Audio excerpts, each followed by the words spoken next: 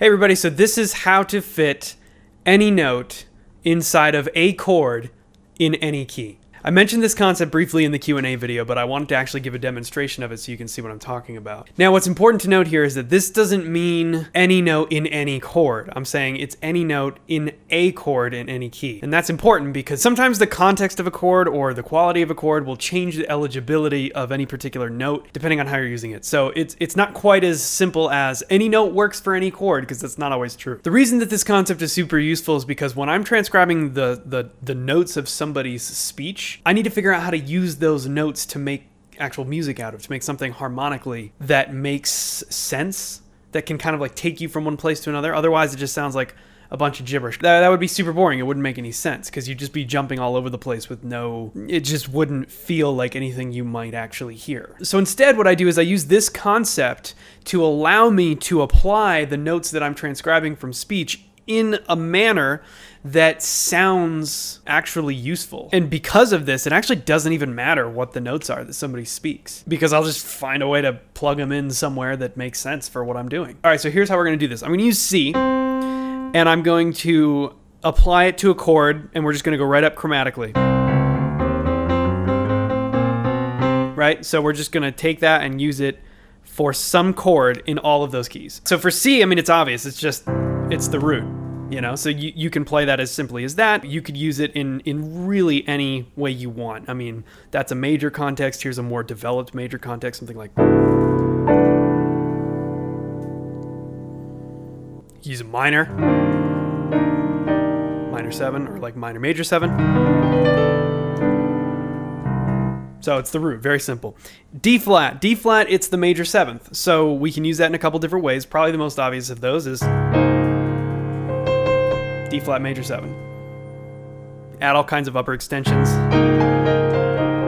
whatever you want. It can also be used in the minor context because anything is based on like the melodic minor scale in general, like a minor major 7 chord.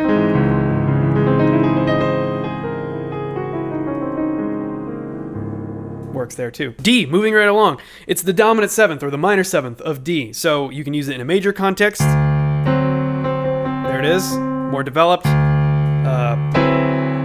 Like that. Also works for minor.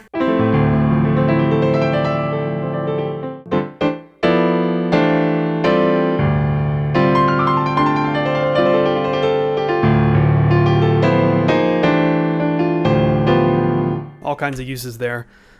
E flat. It's the major 6th of E flat, so we can use that in a major context.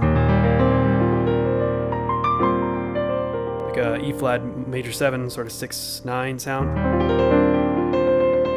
Use minor.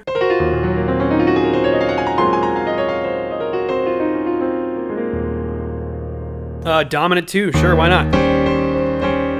All kinds of different uses there. E, this is the first one that gets a little weird because it is the flat 6 or the flat 13 of E. So therefore, kind of gets into some interesting sounds. Now that by itself sounds strange, but if you hear it in context, it makes a lot more sense. You could do it something like that maybe. So it's a weird sounding, you know, interval there, but in context it can be used to get you from point A to point B, and that's really all we need it for. F, really simple, it's the 5th, so that's pretty much universal. Major, minor, dominant. In G flat or F sharp, however you're thinking of it, depending on the context, it's the flat 5 or the sharp 4 or the sharp 11. Again, it all depends on context. In a sharp 11 sound, it would be something like this.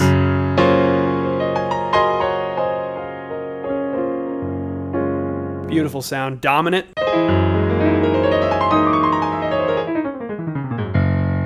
Works there too. Let's see, minor. I guess half diminished. So, you know, another weird sounding chord. But in context, moving from point A to point B. Moving on to G, it's the 4th in G. Now this actually changes things a little bit because you use it,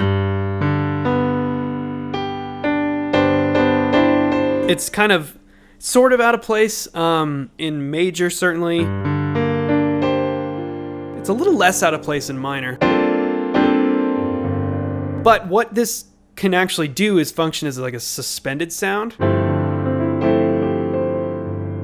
which is, you know, suspended fourth sound leading you somewhere else. So the simplest form of that would be like, or like, right? But a more involved sound would be maybe like a G sus 13, which is a really beautiful chord. That's one of my favorite chords. In context, you might hear that in a situation, maybe something like this. You know, like a big 2-5-1 sort of sound with a bunch of color tones. Moving on to A flat, it's the major third of A flat, really simple. So,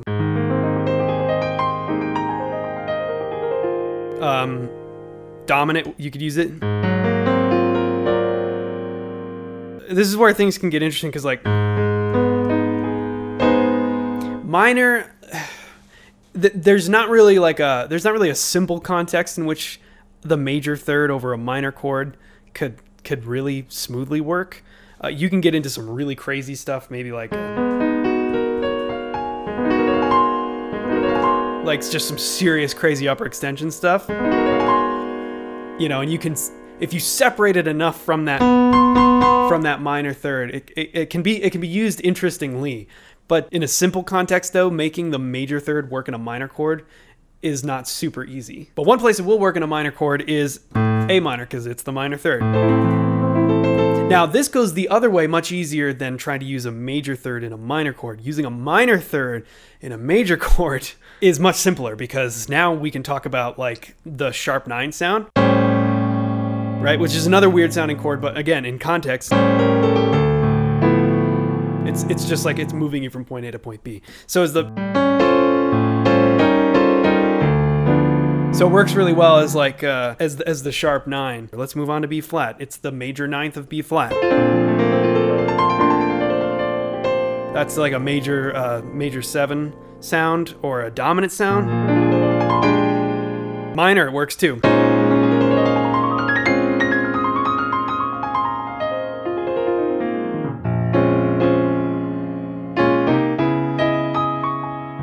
And last but not least, that brings us to B. And B is another weird one, just like E. It's the flat 9 of B. So that's the most obvious context, is like a B7 flat 9 sound. And again, you can attach any upper extensions that you want. How would I do that? So this is like a... What is this?